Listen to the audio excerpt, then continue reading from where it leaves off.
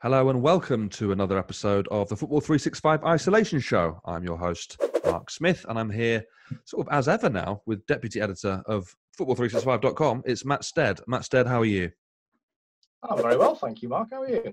Good. I'm much better because football is not properly, but sort of back. How are you feeling about it?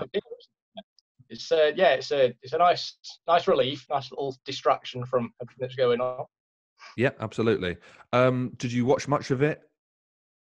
I've seen bits and pieces, just more out of kind of curiosity than anything, just to kind of see what the situation was. Because obviously, the Bundesliga they've got this massive long list of like kind of precautions that they have to take for games to go ahead and stuff like that. But yeah, it was just it was intriguing to kind of see and hear literally everything, basically.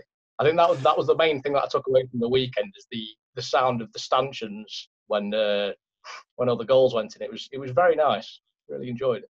It was, yeah, and actually there was something quite charming about it, wasn't there? It felt like it felt like when you go and watch football down the road, you watch the under-8s play six-a-side or whatever, or you watch the under-15s play on a full-size pitch, and all you can hear is the parents and a few coaches. And I found it quite weirdly relaxing and grounding, and it made me think, you know what, this is what football's all about. It's not about the multi-million-pound this and that. It's about the game, pure and simple. Do you see us being able to successfully replicate what Germany have done with this behind closed doors, or do you see us messing it up somehow? I mean, yeah, that would be the English way, wouldn't it? To kind of mess it up in a way. But yeah. It's interesting to see, because obviously Germany are a bit further ahead in terms of how they've dealt with the whole thing. Yep. It would be interesting to see. Obviously, the plans at the minute are kind of skeletal as they are. They're very kind of taking as many precautions as possible. We're only just returning to training in 5 groups and stuff like that. So it comes to a stage where we've still got a lot of players to persuade. Like Troy Deeney's come out and said stuff about if he can't go to his hairdresser, but he's expected to be going for corners with 19 other people in the box. Yeah. Pulling shirts and stuff. So there's a lot of obstacles to overcome, but I think it's nice to see at least one country kind of getting to grips with it, I think. Yeah, absolutely. And I think actually there was a lot of talk over the weekend about how, oh, you know what, it's not the same without fans. And of course, I'm sure you agree with me, it isn't the same without fans. We know it's not going to be the same without fans. But what we saw was 2 teams in every game, 2 teams on the pitch who were really properly playing. It wasn't like what I feared, which would be a testimonial pace or a pre-season friendly type pace. Everyone seemed maybe not 100% fit, but certainly fit enough to put on a show. And everyone seemed, seriously competitive. So it was like watching a proper game. I had no issue with it. And if we can get anything like that here, then I think it's a great thing. But this idea of saying, I'd rather not have football if the fans aren't there, I just think it's ludicrous, because I think we're much better off having football, because it means that a lot of clubs will still exist for a start, and it means that you can still see your favourite club play in 6 months or whenever it is, live at the stadium. Yeah, exactly. I don't understand the argument. If it is safe for players to play, I don't understand the argument to suggest that we shouldn't do it. Because at the end of the day, it is a nice distraction. It's something we all need. I think it's something to kind of look forward to at the weekend and stuff like that. So it is nice to see that kind of. Yes, and Troy Deeney, but Troy Deeney is absolutely right to have reservations. I mean, he's got a very young son who, as he says, has had issues with breathing. I mean, how could you possibly expect Troy Deeney to go back and just play as normal? He's someone who is shown in the past he's outspoken, he's intelligent, he's not afraid to get stuck in and really give it to people above him in the chain of command of the Premier League. There's no reason why we should expect him to go back to work as normal, like he says, when he can't go to the barber shop. So as long as, like you say, players' safety is taken as the main point, then hopefully we can get some football back. To the games themselves, though, Matt, what did you watch and what were you impressed by? I saw a bit of Dortmund's win over Schalke. Very impressed as ever by the robot that is Erling Haaland, and especially his post-match interview where he spoke. I think he spoke about 13 or 14 words or something like that. The interview was desperately trying to get some sort of answers out of him, but he was very yes and no, because at the end of the day, he's a 19-year-old. You're not going to get many words out of a 19-year-old at any kind of situation, but especially a footballer who's kind of he's focused literally just on scoring goals, which you've got to appreciate. Yeah, Yeah, and also so there's something to be said about this, though. I think we expect too much from young footballers. I mean, I remember interviewing Marcus Rashford when he was probably about 18, and he was thrust into this situation where we had lights and cameras all over the place. And he's an 18-year-old kid at the time, and he's just a shy, normal guy who happens to be brilliant at football. Why should we expect him to be outstanding away from the pitch, under the lights, as he is on the pitch? It just seems like we have these ridiculous high expectations. If Erling Haaland wants to come out and say 5 words in an interview, let him do that. It's fine. You know, he's learning his craft. He shouldn't have to. I think we both know that the media side of it goes hand in hand a little bit now as a player. But at the same time, he is just a kid still. Just, you know, I think give him a break. Yeah, that's it. And I've seen a lot of people kind of compare him, not necessarily unfavourably or anything, but they've compared that kind of interview style to Zlatan. Right. Whereas I think that's very much kind of, that's a confected, manufactured kind of, he's carefully crafted that kind of image over a lot of years. Whereas with Haaland, there is, like you say, he literally is just there to play football. He's not. Yeah. He's not there to talk about anything in particular. He's not there to be interviewed. He's got obviously obligations and stuff like that. But like I say, you're not going to get many answers out of a 19-year-old lad. At the end of the day. He might just be shy, and sometimes shyness gets misinterpreted as arrogance or cockiness or whatever. And I think or aloofness, I suppose. And I think, you know, let's just let him get on with scoring goals, and maybe the rest of the media side will come later on. Bayern Munich also won to stay top of the league away at Union Berlin. Did you see any of that? I didn't catch any of that, unfortunately, but I did. I was just going to say about the Dortmund game. I quite appreciated Steve McManaman's co-commentary talking about. Oh my God! Dortmund were in excellent form, apparently. Yeah, excellent form. It's a statement to make when literally no clubs have played for 2 months. Yeah. What does form mean? Who knows? Exactly. Yeah. It's gone out the window. They've not won in 2 months, so they're in terrible. Terrible form. Generally speaking, though, I think Dortmund look like they're going to be the main challengers to Bayern, as has been the case for a little while now.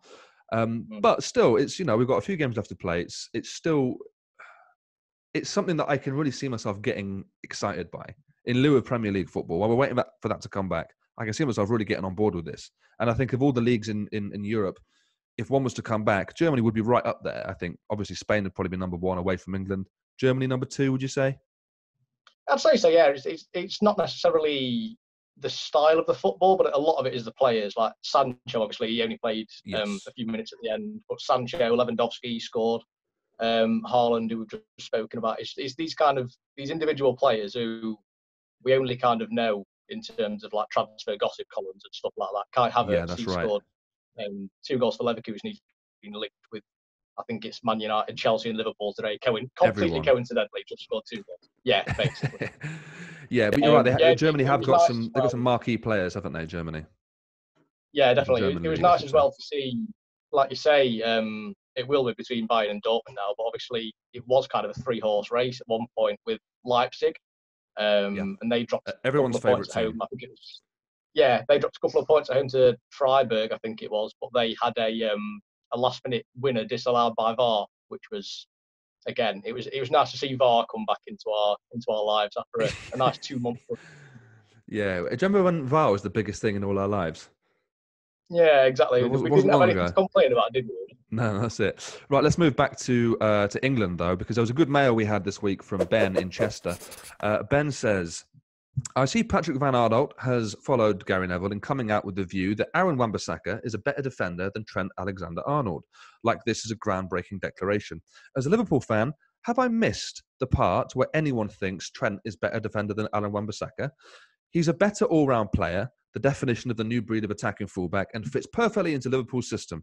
But I haven't seen one person say Trent is a better pure defender than Aaron Wan-Bissaka, purely because he clearly isn't. Seems like a lot of straw men arguing going on to me. That's Ben in Chester. Thanks, Ben. I mean, he's spot on, isn't he? Why are we having this argument still? Well, yeah, exactly. It's straight. I don't think, like you say, I don't think any Liverpool fans really realistically, argue that Alexander-Arnold's a better defender. No, he's clearly a better forward player because he's not even really a fullback at the end of the day. He's kind of he'll stand there when they kick off, and then he'll sprint 50 yards up the pitch and swing balls into the box from there. He's not really a fullback, whereas Wan-Bissaka is very much kind of the absolute defensive one-on-one pure defender. Can we talk about these two in terms of England then? We've had at least a year now added on to wait for the next Euros. Hoping it's going to happen next season. There's no guarantee it will do. But let's assume it happens next season. So they've both got an extra year now to try and stake their claim for that place at right back. Given that we know that one is better than the other at defending, and given that we know Liverpool play a very different way to England, is it nailed on that Trent is England's number one fullback? I wouldn't say it's nailed on. No, it depends, like you say, on what kind of style Southgate favours. Because if it was a case of, obviously at the World Cup we played three at the back with the wing backs, and if it was that, then I think you'd probably have to have Alexander-Arnold. No debate there. Yeah. Yeah. Whereas if it's a four-man defence, I don't know. It depends whether you can trust the centre halves there, and obviously you've got Harry Maguire on one side, and we don't really know who the other one is. So there could be a case for Wan-Bissaka kind of starting there over Alexander-Arnold. But likewise, if Gomez is in, you'd say we'll play Trent then because they know each other. Yeah, exactly. And you kind of there's a case where you look at the Premier League, you look at where most of your players are going to come from if you're the England manager, and you're going to kind of try and replicate as much as you can of the absolute best team, and that is far and away Liverpool. Comfortably. So at the end of the day, if you do that, then you do start Alexander-Arnold next to Gomez, say, which it would be harsh on Wan-Bissaka, but then I think too much is made of how Alexander-Arnold's not great in defence, because he's come up against, he's had a couple of shockers. He had one shocker against Rashford, and I think the week after that, it was like 2018, the week after that he had a really poor game against Zaha once. But he's not as bad a defender as people make out. I think people and also he's very young. He's very, very young still, isn't he? He's younger than Wan-Bissaka, so so he's got years to work out his defensive game. Yeah, you look at that in terms of that development. I'd say Alexander-Arnold's a bit further ahead, but I don't know. Wan-Bissaka, I think we've said before, Wan-Bissaka is improving undeniably. He's getting better at attack, but he's very much more of a defensive right back. Do you want to know what I'd do, Matt? Go on. I would absolutely start Trent. And what I'd do is, we don't see the position very often anymore, but whenever we played a top team with an outstanding individual, a Ronaldo or a Messi or whoever, obviously not for the Euros, but on the global stage, I would want to deploy a man marker. And I can't think of a better player in the country or in Europe to play as a man-to-man marking role than Aaron Wan-Bissaka. I think he's got everything. No, I think you're probably right. He strikes me as an absolute dick to play against, doesn't he? Awful. He's had, I think it was the last Manchester derby where Sterling barely had a kick. I think the first 10 minutes or so he was all right, but then Wan-Bissaka just absolutely annihilated him after that. So I think there is a case. And when you look at them both, if you look at Alexander-Arnold and Wan-Bissaka, you kind of try and make as many moves as possible to try and get them both in the same team. I think there's probably an argument. Yeah, I think if Wan-Bissaka was an inch or two taller, he'd be an outstanding centre-back. But, he isn't. And he's got Trent to contend with probably for the entirety of his career because they're both so young. But with England, I mean, we work in cycles with England, don't we? Where we go from having lots of good players in one position and an absolute dearth of talent in another one. At the minute, our right-back situation is incredible. I mean, the two you've mentioned... Sorry, go on. We've got obviously Reece James as well, who's kind of... If he looks carries superb. on as he is, he looks like a combination of the two, I think. He's in defence, and then he's pretty good in attack as well. So, if he kind of develops as he should, then you've got three, and they're all at top kind of Champions League clubs, aren't they? So Absolutely. They're all playing ridiculous opposition week in, week out, and you kind of look at it and think, how are you going to choose between those three?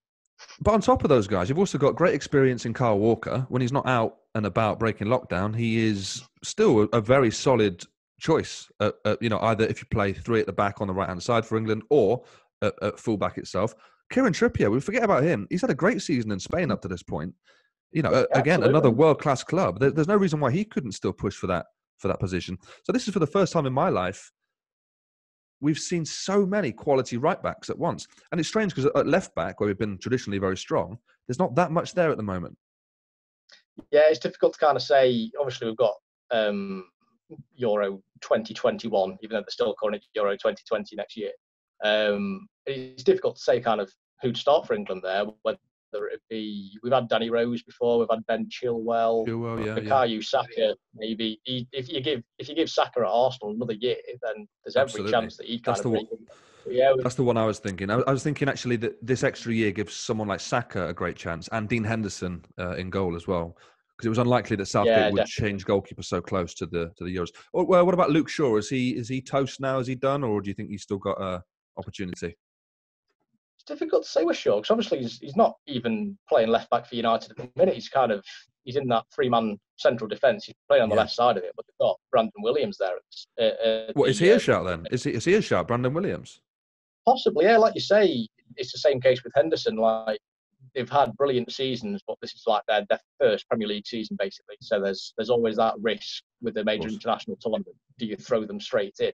But if you give them another year, against this kind of opposition, then yeah, you kind of see Henderson coming in for Pickford. You kind of see maybe Williams getting a shout in the squad or something like that.